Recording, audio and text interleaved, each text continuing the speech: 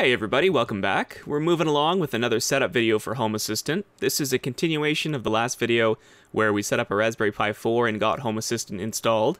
So we're starting this video with a completely clean slate, and I'm going to be doing this from a Windows 10 machine. I know I said I wanted this to be the last setup video before we got to the real stuff, but I don't want this one to run on too long, so I've split the content into two videos, which will both get uploaded at the same time. In this one, we're going to install what I consider essential add-ons for what we'll be doing. And in the other video, we're going to get remote access set up so you can see and control Home Assistant when you're away from home, and we'll also quickly set up a new dashboard. So, first things first, let's make sure our Pi is completely up to date.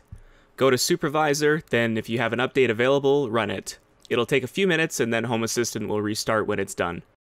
Now, click your username in the bottom left and turn on Advanced Mode, which will give us a little more control over the system and lets us see some things that we wouldn't see otherwise. Now click Supervisor and go to the Add-Ons tab, and the first add-on we'll get is the File Editor. The File Editor is going to allow us to easily edit our YAML files from within Home Assistant. So click Install. When it's done, start the add-on, and click Show in Sidebar, and you'll get a new tab on the left that you can now use to access the file editor. So hop into your file editor and select configuration.yaml from the folder in the top left. This is probably the most important file that you're going to edit in here. This configuration file is where we'll be manually adding things to Home Assistant that can't be added through other methods like integrations. Just to give you an idea of how adding stuff to this configuration file works, I'm going to take a little piece of code from the Home Assistant documentation. This is for an input boolean, so we're going to paste this into our configuration.yaml, and this is going to give us a little toggle switch. And this is totally unrelated to anything that we're doing. We're going to get rid of this in a little bit, but this is just for a demonstration.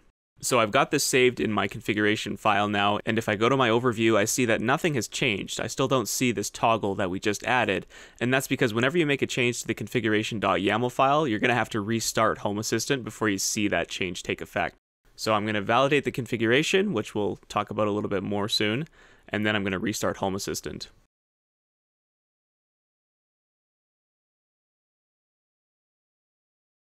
And now that Home Assistant has restarted, we can see in the overview our new toggle switch, which doesn't really do anything because we haven't told it to do anything yet. But I just wanted to demonstrate the link of adding a few lines of text in the configuration.yaml file and then getting some sort of usable entity out of it. And we're going to be adding a whole variety of different things in this manner. When we edit files using this file editor add-on, we'll be working with the YAML language. YAML stands for YAML Ain't Markup Language. In YAML, the formatting of your text is extremely important, especially spacing. If your formatting is screwed up, you'll see a red exclamation mark in the top right that indicates that you have an error. See how precise you need to be with your spacing? When you have proper formatting, the icon in the top right will turn to a green check mark. It's very important to note that this checkmark is only looking at spacing and hyphens and whatnot, and it does not guarantee that you don't have any errors in the content of your text.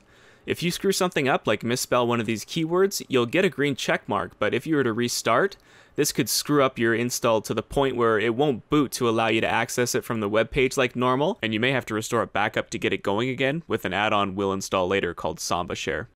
It's for this reason that it is super important that whenever you make changes to anything in the file editor, hit the save button when you're done, but do not restart Home Assistant before validating your configuration file. To do this validation, go to Configuration, then Server Control, and click Check Configuration. And this will tell you if you're good to go ahead and restart Home Assistant. If there are errors in your config file, go fix them, save, and recheck until it's happy.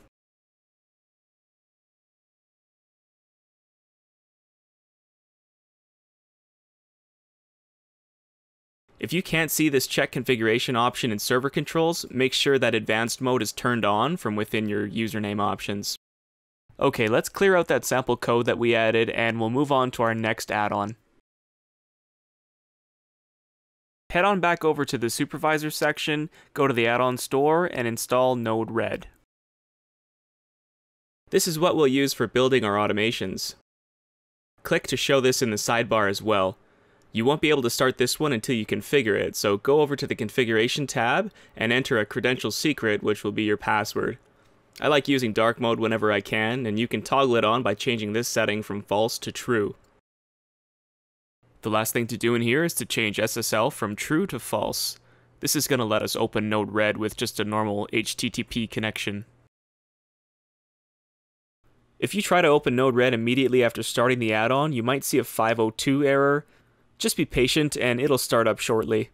If you want, you can watch the logs from within the add-on to see when the setup is finished. If there's an error, you'll see it here as well. The next one we're going to do is this add-on right here called Sambashare. This add-on will allow us to send and retrieve files to and from our Raspberry Pi from the computer we're using to program Home Assistant. Install it and then go over to Configuration. Set a password for it and then start the add-on. Once the add-on's running, click Start in Windows and type Windows Features, and then you should see something pop up that says Turn Windows Features on and off. Go down to SMB 1.0 CIFS File Sharing Support and make sure it's all checked. Now open up Windows Explorer and click on Network, and you might see Home Assistant pop up here as a little blue icon. If it does, double click it and enter the username and password that you configured in the Samba add-on in Home Assistant. If this icon doesn't show up in your network devices, you might have to go up to the address bar and then just type / and then the IP address of your Pi. When I do this, I get the prompt to enter my user and password, and then once I'm in, I can now do things like copy my configuration file, so I can move it onto my PC and edit it with a different editor, or move files easily onto the Pi like images or whatever else. Sambashare is also a great way to send snapshots or backups to your Pi. There's a decent chance that eventually you're going to make a mistake in your config file and find yourself unable to get into Home Assistant from your web browser. I really want to stress the importance of taking regular backups of your Pi. This is something that can actually be automated, where you can schedule your system to back itself up and then send snapshots to Dropbox or Google Drive or something. It's sort of out of scope for this video, but at any rate, at the very least, you should be taking a snapshot of your working configuration before you make any significant changes, and transfer these snapshots off of the Pi and onto your desktop or laptop. If you do screw something up and you can't get into Home Assistant, here's what you do. Use Etcher to flash the latest image of Home Assistant to your SD card, just like we did the first time we set the system up. Install the fresh copy, and then install Sambashare as your first add-on and get it up and running. Once you've got Sambashare going, you can now use it to take a backup file from your PC, transfer it over to your Pi, and then restore it. So I'm just going to go to Windows Explorer here. I'll find the location of the backup file, copy it, then navigate over to the Pi via Sambashare, go to the backup section, paste it in, and then once it's here, I should be able to refresh in the snapshot section, see it under available snapshots, and then restore the Pi with it.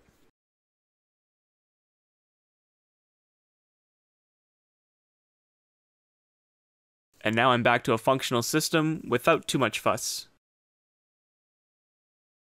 Nice, there's another one off the list. Next, we're going to install something called ESPhome, which is a fantastic add-on that allows us to very easily add ESP32 and ESP8266 devices into Home Assistant without having to write any Arduino code for them. These devices are wonderful little boards that we will be using to make our sensors wireless. You wire the sensor to the ESP, and then the ESP will communicate back to the Pi over Wi-Fi in order to pass the data from the sensors into Home Assistant. With the ESPhome add-on, we can very easily program these ESPs with YAML, just like we do in our Home Assistant config file, and it'll even flash the devices to get this programming into each board. Once the boards have been flashed for the first time using a micro USB cable, you can then push subsequent updates to the devices over Wi-Fi without having to connect a cable again. Awesome, right? Let's get it. In the video description below, find the link that I've included for github.com/ESPhome/hasio and copy it. Now in the add-on store, click the three dots in the top right and add a repository. Paste this repository in and click Add.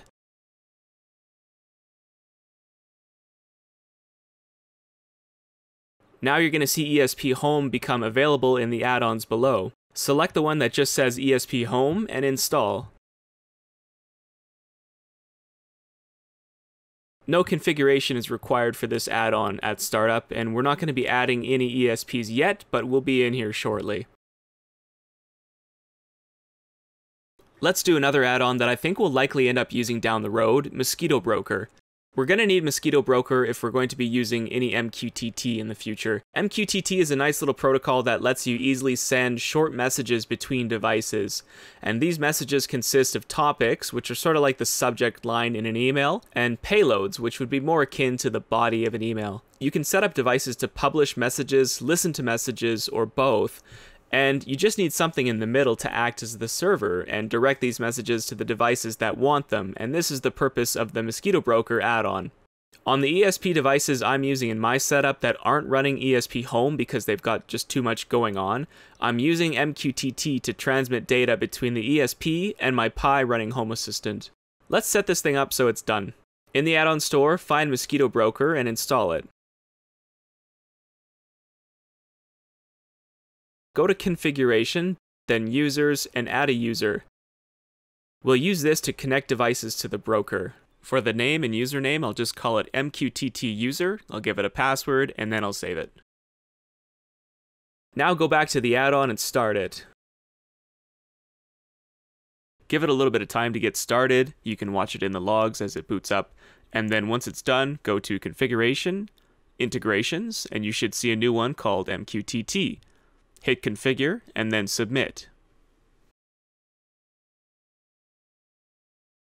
You should be up and running now, and you'll notice a new section in the Developer Tools tab called MQTT. This is where you can test your publishing and listening to make sure that your data is getting through properly. If you're a keener like me and you want to test your MQTT install, you can use a program like MQTT Box, which is my favorite.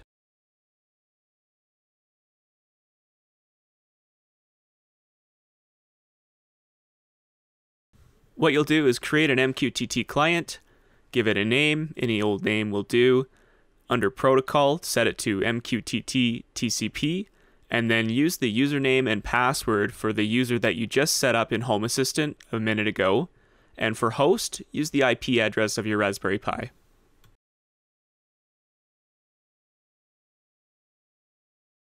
Save it, and you should see it connect. If it doesn't, you can check the logs in the MQTT add-on to see what's going on.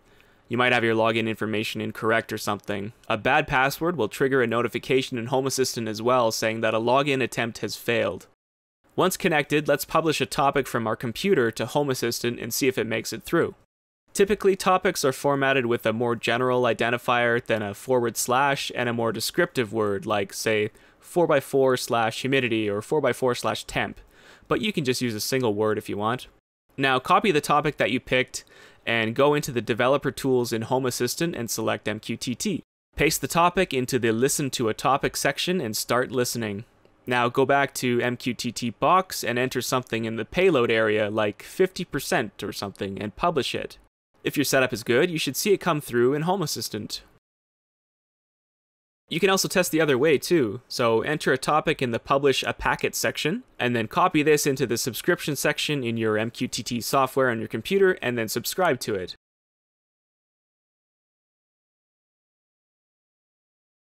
Publish a payload from Home Assistant, and it should show up in your MQTT software. That is butt kicking, isn't it?